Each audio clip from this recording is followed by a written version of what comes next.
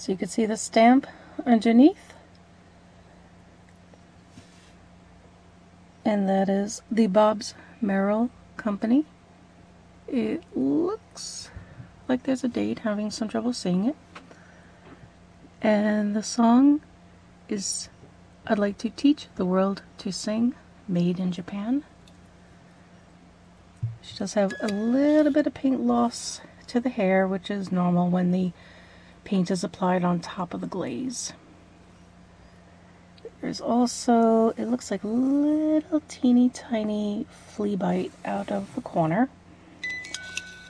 When I had my own music boxes that had a little flake out of the glaze like that, I used to actually just put a tiny little dab of clear nail polish over it, and that would take care of it.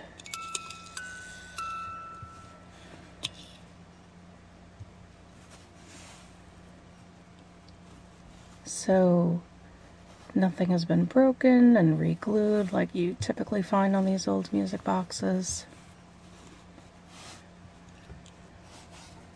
And the music plays nicely.